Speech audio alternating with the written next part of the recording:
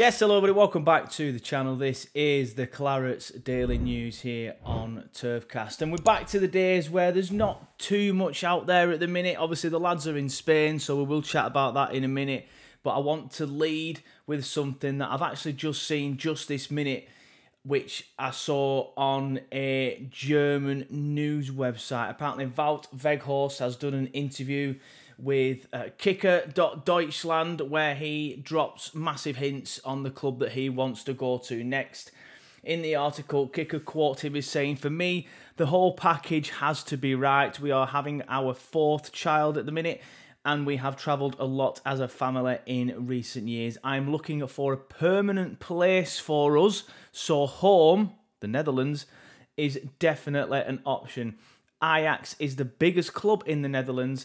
I don't need to say anymore." So yeah, Wout Weghorst has done an interview, and in this interview he's spoken about how he wants to move away permanently and not another loan, obviously, and how he wants to go home, back to the Netherlands. I think you read, it's not even reading between the lines, it's there in black and white, isn't it? He said he wants to go home due to, you know, moving around a lot as a family recently, and he's also mentioned the Netherlands. Now, there's been, Ajax and the Netherlands. Now, there's been a lot of reports. It has quieted down within the last week on Weghorst, actually, but there has been a lot of reports about which clubs would be looking at Wout Weghorst over, you know, the last month or so.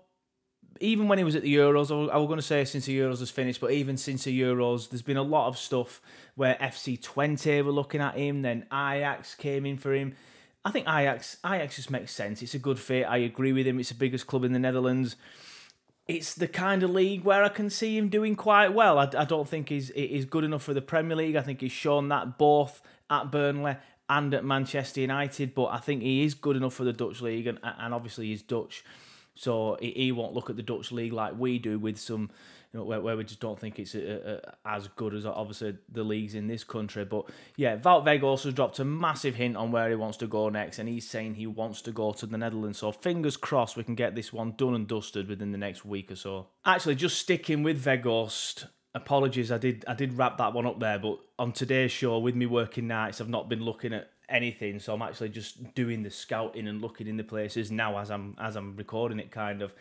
And another club who are in for him, Trabzonspor. I think this is a new one. I don't recall there being any news about Trabzonspor being in for him, but they are saying they're expecting a decision from him in a very short time. Offers are on the table. He needs to pick. So according to Turkish journalist Emre Sel, he says Trabzonspor are expecting Burnley's Wout Weghorst to make a decision about his future in a short time, with apparently Leicester City and Ajax. Obviously, we just mentioned Ajax also in the mix. So, yeah, just to quickly add on to that last one, apologies for quickly sticking this on the story that I had just wrapped up, but it's looking like Trabzonspor are also in the mix as well. If I've missed that one over the last few days, I apologise. That's the first I've seen it, but this article makes it sound like it's common knowledge.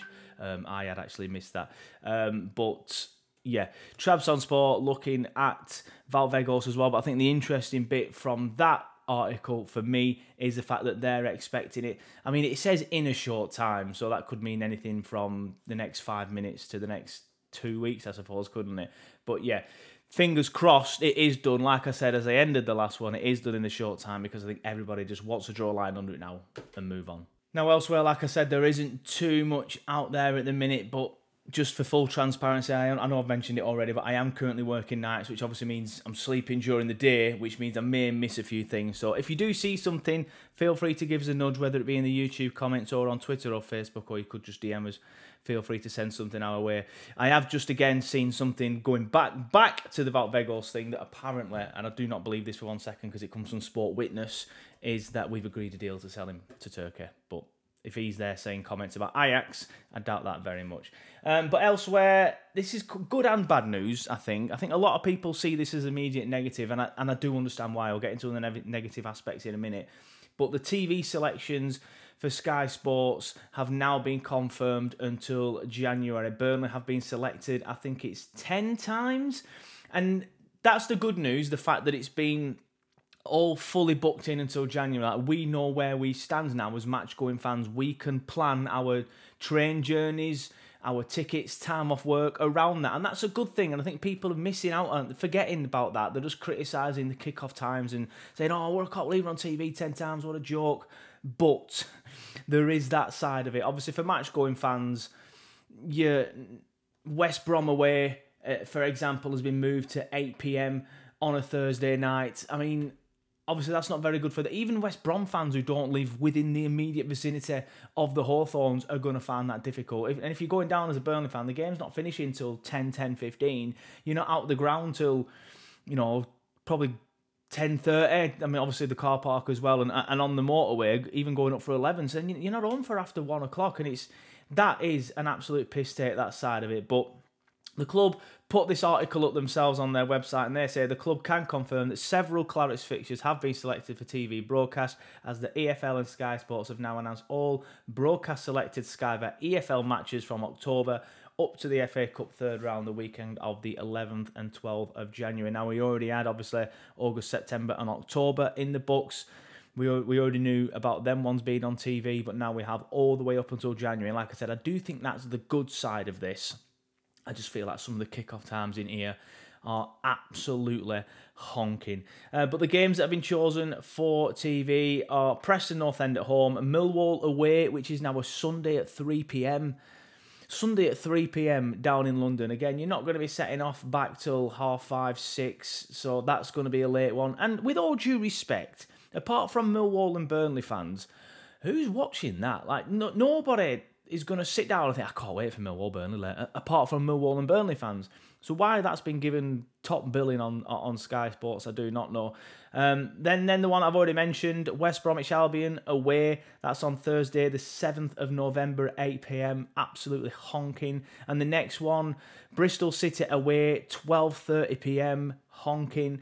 Then you've got Middlesbrough at home, 8 p.m. Norwich on Friday, 6th of September, and the Bristol City away, Saturday, the 23rd of November, 12:30 p.m. Sorry, I didn't read the dates out, did I? Then you've got Middlesbrough at home, Friday, the 6th of December, 8 p.m. Even that for me, Friday, the 6th of December, 8 p.m. I know it's not horrendous, but even I live at the other side of Burnley to the turf, and the night matches can be a bit of a pain in the backside, and there's already enough this season, so there's going to be even more now they've moved them to some of these to Friday nights. Then you've got Sunday the 15th of December, Norwich away, 3 p.m. Norwich away on a Sunday. Nobody's watching that, sorry. Then you've got Sunday the 29th of December, Middlesbrough away, 8 p.m. And then Sunday the 4th of January, Blackburn Rovers. Apologise for swearing there. But that will be 12:30 p.m. And someone were complaining about that on Twitter. Say, yeah, I can't believe they've moved the Blackburn game to 12:30. They're always that time. Very, very rarely do you see a Blackburn game that's any later than 12:30. Obviously, some people will point to the one where we won the league last time out at Ewood, but that was, strange circumstances. That won't happen again. And there's an extra 2 games on top of that, apparently, that have been moved as an adjacent live selection. So our trip to Hull City has now been moved from Tuesday, the 22nd of October, to Wednesday, the 23rd of October at 7:45 p.m. And Swansea's visit to Turf Moor will also now take place on Sunday, the 10th of November at 3 p.m. instead of Saturday, the 9th of... These Sunday 3 p.m. kickoffs annoy me. I just don't get why we are on TV at that time, and even in that situation I don't think we are. It's just a Sunday 3 o'clock kickoff for no apparent reason because someone else is on TV. So yeah, these Sunday 3 o'clock ones aren't even the worst, but they seem to annoy me the most. I just don't understand the logic behind them. But yeah, there's some absolutely honking kickoff times in there. Obviously the full list has been on your screen throughout this chat, but if you do want to see it, you can see it on the club website, burnleyfootballclub.com. But yeah, 10 Burnley games, I think it is. 1, 2, 3, 4, 5, 6, 7, 8 have been selected for TV, apologies, and then 2 more selected for Sky. So yeah, 10 games have been moved, 8 on TV, up until up until January. Elsewhere, and not much out there at the minute, so I'm going to quickly mention, obviously, the lads, that you'll have seen this on the club socials because they're doing some decent content surrounding this, but the lads have gone to Spain. Even if you don't have Clarets Plus, which I don't, you can still watch a video clip of the lads out in Spain on YouTube. There's clips of them setting off, clips of them landing, going into the airport. And it's interesting to see there's some players there at the minute that we haven't seen too much in pre-season. I'm pretty certain James Trafford's there is not featured very heavily on the video, but there's a shot of him walking in to the airport with a cap on. Sander Berge is there, and again, a few people obviously a little bit worried about Sander leaving and stuff, but he is there. But he's one of them, unlike Mike Trezor, that he knows that it benefits him if he goes to these things and doesn't throw his toys out the pram, because obviously even if you move, it benefits your fitness and your development if you're in pre-season training. So it's good to see him there. It's good to see Trafford back as well. I know some people obviously expected him to move on because of some of the things that you've seen, and obviously I'm expecting him to move on as well. But it's good to see him back, obviously after his extended break after the Euros. But yeah, I do like this sort of content when football clubs put the behind the scenes sort of like training camp vibe content up. It's good to see Nathan Redmond back as well, cousin Nathan. He's obviously had a bad injury recently. And Jordan Bayer, he's in the video. There's been some mentions of him being injured as well. Al Dakil's in the video, and so is Ekdal. So yeah, it's interesting to see some of the lads that may or may not have featured heavily so far in pre-season. But yeah, the lads are in Spain, and fingers crossed the club keep it up with this content, because I do like that kind of stuff. I just quickly want to say before I go, there's a nice interview with Brownhill, Josh Brownhill, on the Radio Lancashire Twitter page. It's 13-minute long. It talks about relegation. It talks about downtime in the summer. It talks about how he's connected to the community in Burnley and how he tries to do a lot in the community. He also talks about the upcoming season and Scott Parker as well. I'll retweet it, so if you don't have the BBC Radio Lancashire Twitter account, you can find it on mine.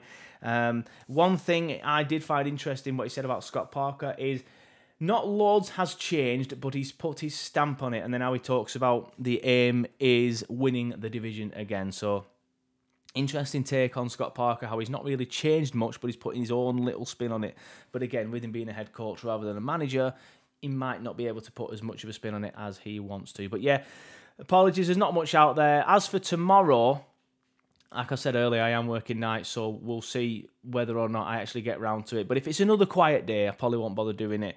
I only did this one. I dived on it because of the breaking news in regards to the Sky Sports fixtures, and then as I quickly was just about to do it, I saw the Wout Weghorst comment. So yeah, if it's a quiet day tomorrow, I'll definitely have it off because I'm working nights, so it's just easy for me. And I may or may not miss things as well. So if you do see something, give me a shout that I may or may not miss, whether it just be in the comments on Facebook or Twitter. Just drop us a message or reply to one of the tweets, and and then I'll definitely see it, because I might miss some things with me being on nights this week. But yeah, thanks everyone for watching. Thanks everyone for listening. We'll be back potentially tomorrow, but if not, we'll be back when there's something to talk about, definitely.